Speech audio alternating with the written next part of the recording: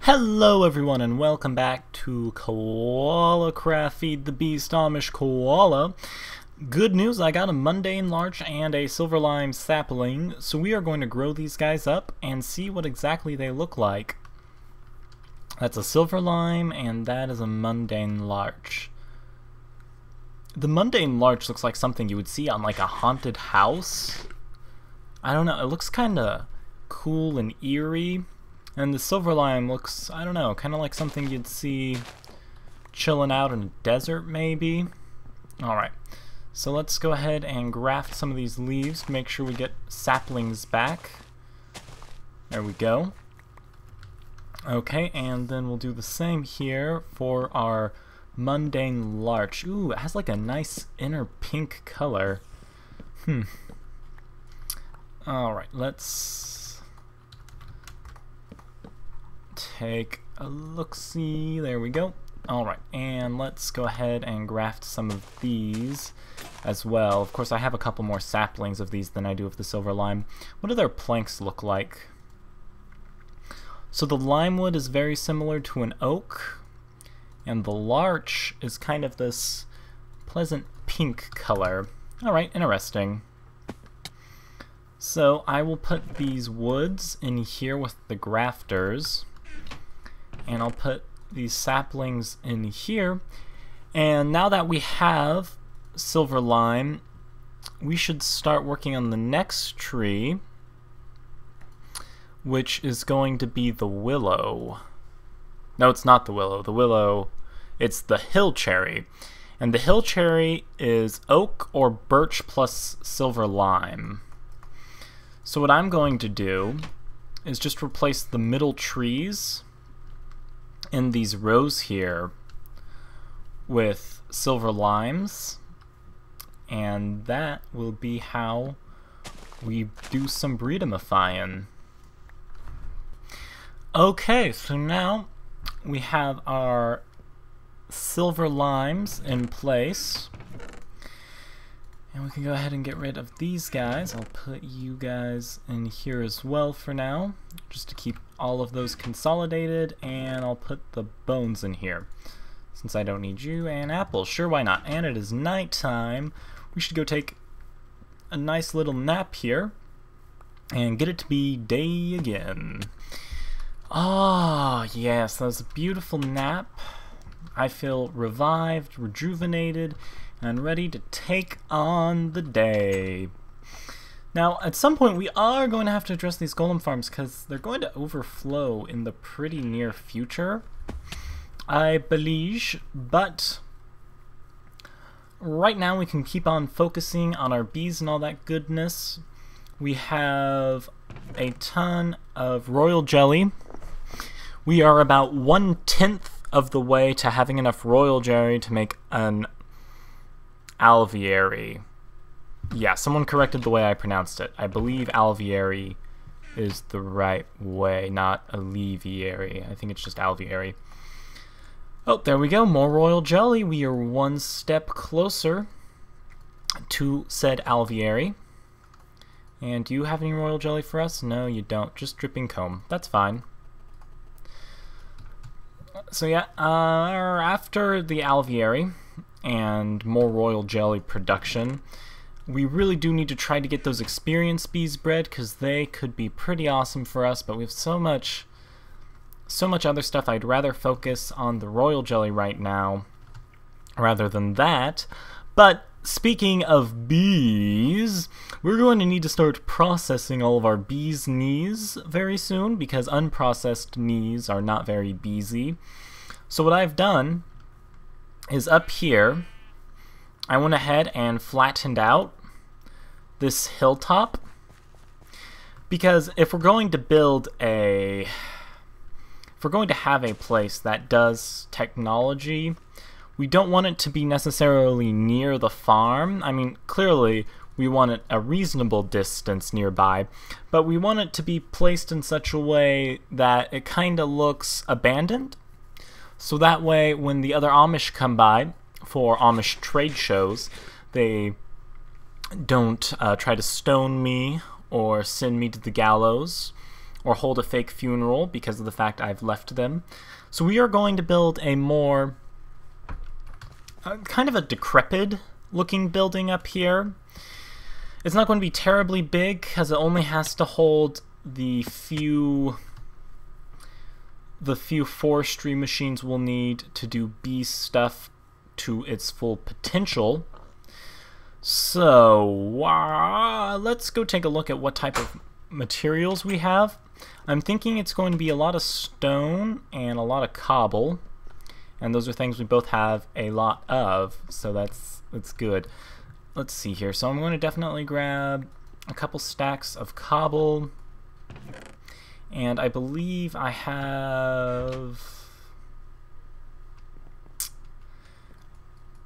thought I had a bunch of stacks of like building blocks somewhere.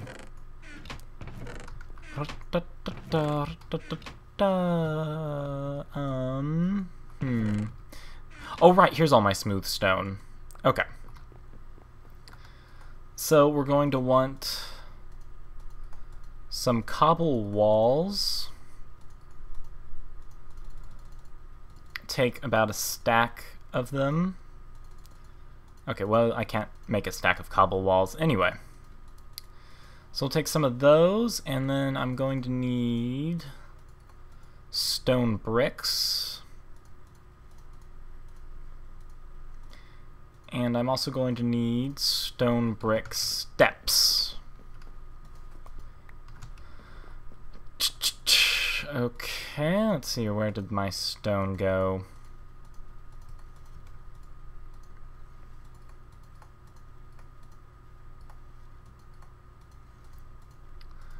Alright, there we are, stack of stone brick steps, half a stack of stone brick. I'm going to need glass, which I have more of, or I should have more of. If not, I will be a sad koala face. Yep, there we go. That's plenty of glass, and wow, I cooked up a lot of glass. Okay. So that's enough glass, and I'm also going to need a bunch of this larch wood because I think it will make really good support beams.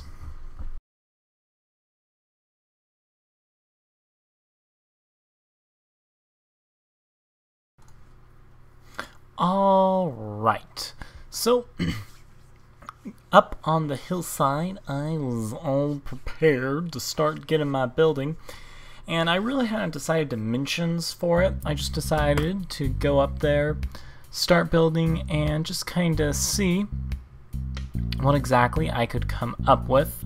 My first attempt was far too skinny, but I originally made it wider.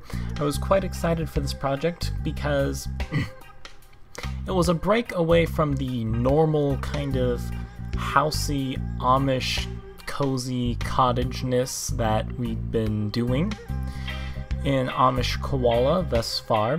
It was a chance to do something a little more stony, a little more decrepit, just kind of break out of the mold for a little while. And you know, change is always nice. You get to do something different.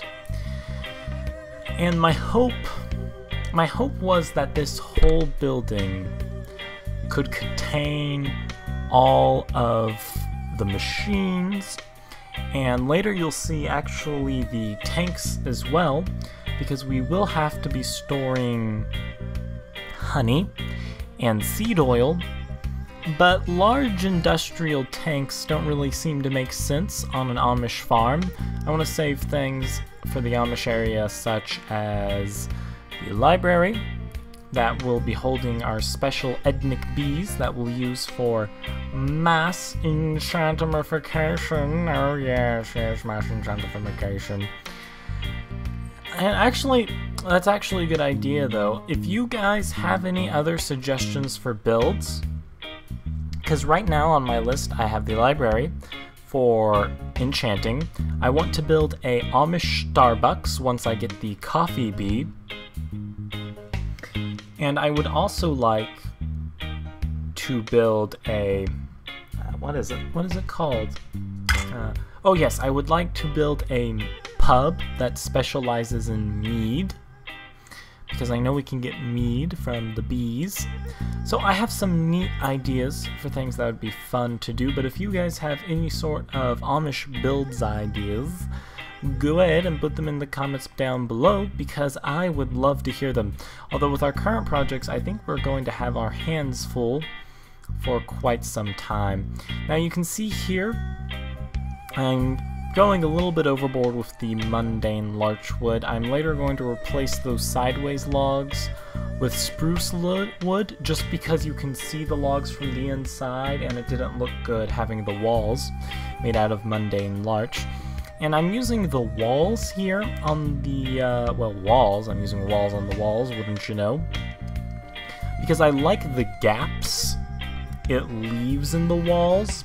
It makes it feel more open almost, and having that more open feel makes it seem as if it's a little more decrepit than it actually is. Now, I had some really fortunate luck in the sense that, I mean, if you look really closely in the bottom left corner there, you can see a zombie chilling out, but I really didn't have many mobs try to bother me. I had, I think, maybe a creeper I had to take care of one time when I was running to get resources, but for the most part, building went pretty easily. And you can see, normally on my builds I like to have nice open windows, but since this was supposed to be a little more foreboding building, I went ahead and made all of the windows on it very small, and then I'm just adding these little, you know, I have no idea what these things are called. They're like battlements, or whatever the heck those stone ramparts are that like archers hide behind and they shoot out.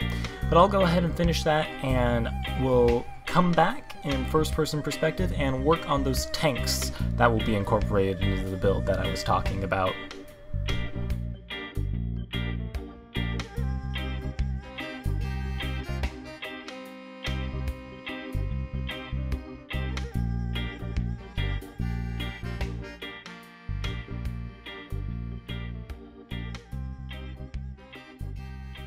Alright, now we're going to end up needing honey and seed oil.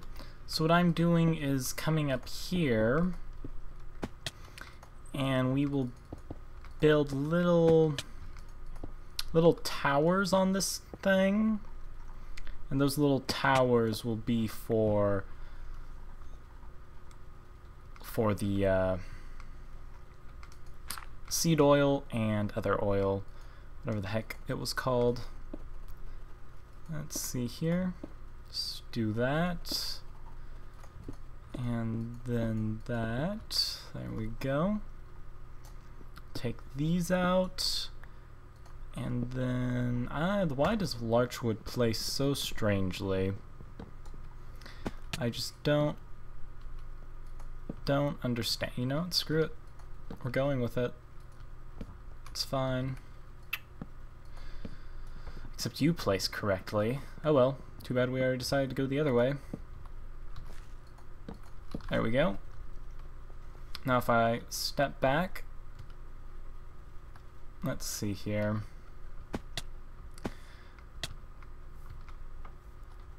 Yep, okay.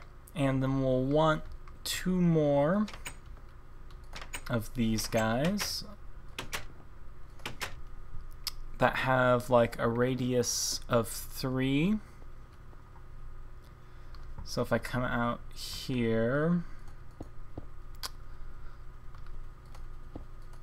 and do, and so it's 1, 2, 3, 4, do.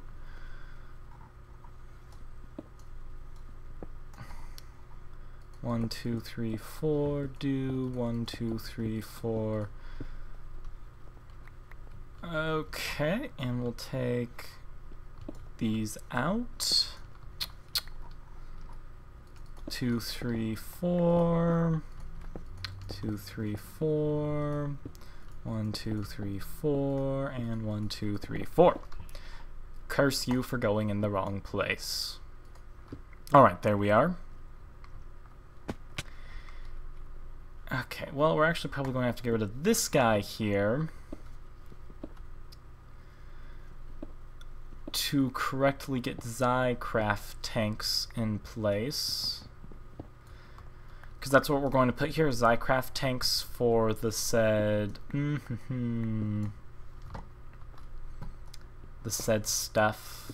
What is it? Seed oil and honey. Those are the two things we need. Seed oil and honey. Okay, so this 1, 2, 3, 4, this 4x4 area in the center is where the actual tank is going to be, but in order to try to make it look more tankish, I did this circular structure.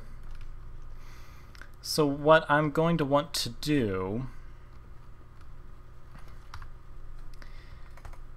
is come up with the larch wood, however high I want to make the tank. Maybe 5. Does 5 look good? Just jump down here and see. Come on, Mr. Tree.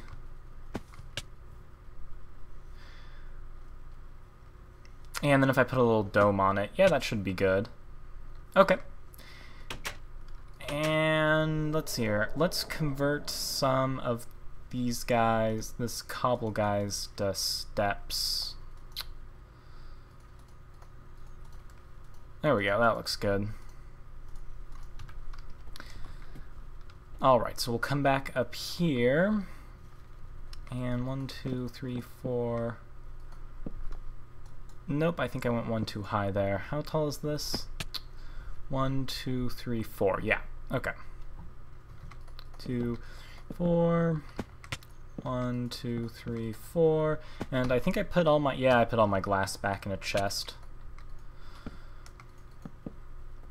So we'll have to go grab some more glass here for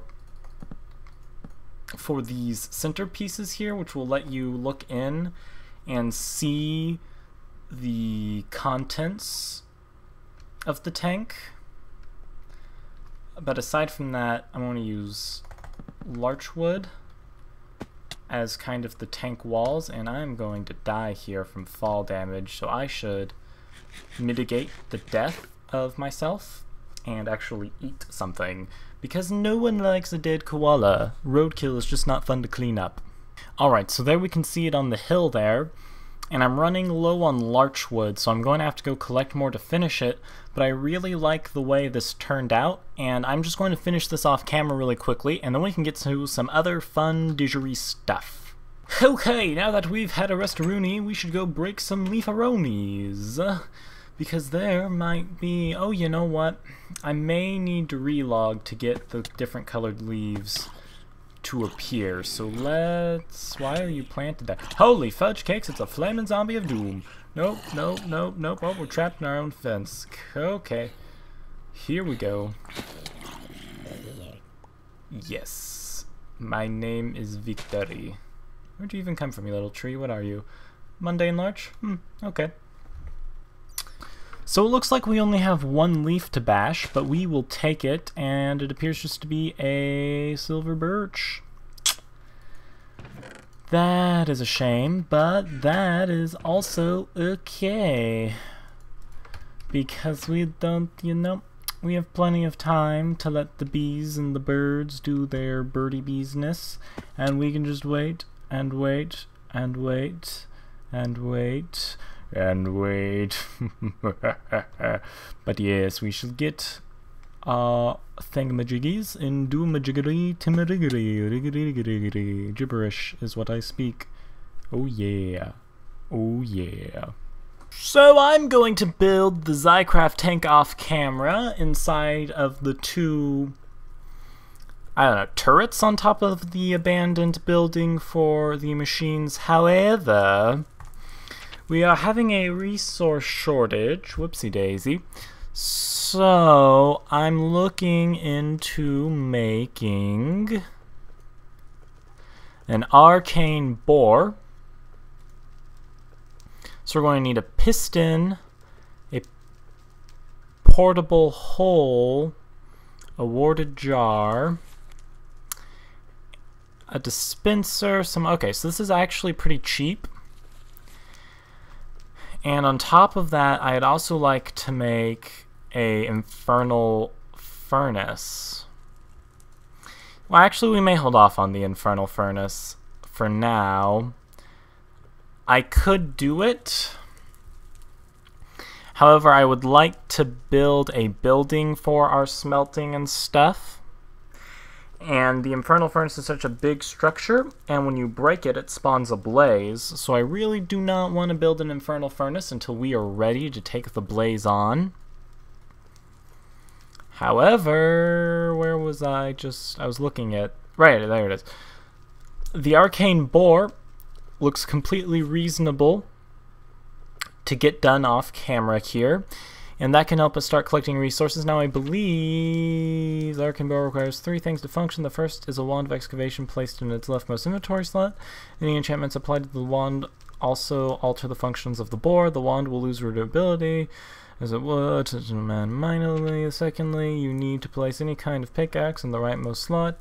The material of pickaxe will have little effect on the operation of the boar, but the greater the durability, the longer it will last. Like the wand, any enchantments or special abilities in the pickaxe will also be applied to whatever the boar mines. Lastly, the boar will require viz to operate, quite a lot of viz in fact. An arcane boar can only be placed on top or on bottom of an arcane boar base. Any items mined will be ejected from the base in the direction its nozzle is pointing. It will eject into an inventory if possible. This direction can be changed with a wand.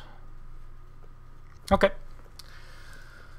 So we might want to do this a little bit away from here since it uses a lot of viz. We don't want to create a ton of flux, but we do want to get that going. And I think that will be the perfect task to do next episode. Now there is one last thing I wanted to look into. So let me grab what I need for that, and then we will look into what I'm talking about. So the Dragos told me, I think that's who it was. Yeah, the Dragos. Said that ethnic bees don't actually need flowers or anything to give you experience, and because of that, you won't get poisoned by them because of the fact that the hive isn't active, but that it would still give you experience. And I am not sure if that's true or not, so I'm going to stand here and see if I get levels. Alright, so I definitely wasn't getting experience from that. So let's go place the ethnic bee over here where it can function and see if then it will poison me and start giving me experience. So we'll put you in there. This guy is obstructed. Let's fix that. Yeah, okay, let's just move you over by 1 because I'm too lazy to fix this. There we go. Okay, so it's in there now. And let's see if I start getting experience. Holy fudge cakes, that's fast. And I'm not being poisoned. Have I created an ethnic bee that doesn't poison me by accident? Either that or regeneration is canceling it out, I don't know. Wow, this is really fast. Best XP farm ever. What I should... I think I have some more ethnic bees. Let me see here. By species. Ethnic 1, 2. So yeah, I have enough ethnic bees for 3 more hives. One moment. Well, this is the best XP farm in the world ever. Now, I am getting poisoned again, but I do also have regeneration, and I want to see if I can figure out which one of these queens has poisoning. So let me take you out. Whoops. Okay, let me take you, and you out. Okay. So I'm going to put you back in and see if I get poisoned.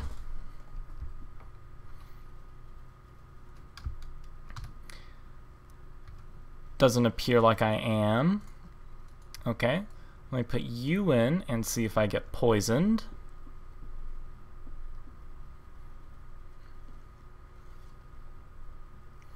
Alright, it doesn't appear like I am.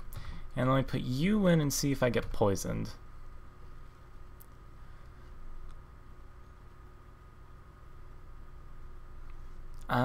Yet again, it looks like I'm not being poisoned. I want to do a little more testing here. Okay, so this one definitely ended up poisoning me after I left it in there for a while. Maybe all of them do poison me, it's just random whether or not I get hit by the effect. So I'm going to do a little bit of more testing and I'll be back in a minute when I know. Okay, so it does appear like this one does not poison me at all. And let's put this guy in and wait and see if he poisons me. It's interesting because I can see little like poison particle effects coming out of it.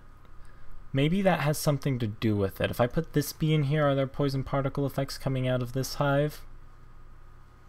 There aren't. Interesting. Okay, so this means this one will... Wait. Okay, so yeah, this one has those poison particle effects. If you guys... I'm not sure if you can tell in the video, but if you look really closely, there's like these little green droplets coming out of the alleviary. And in this one, there aren't those little green droplets. Yep, and I just got poisoned by this one. Interesting. Okay.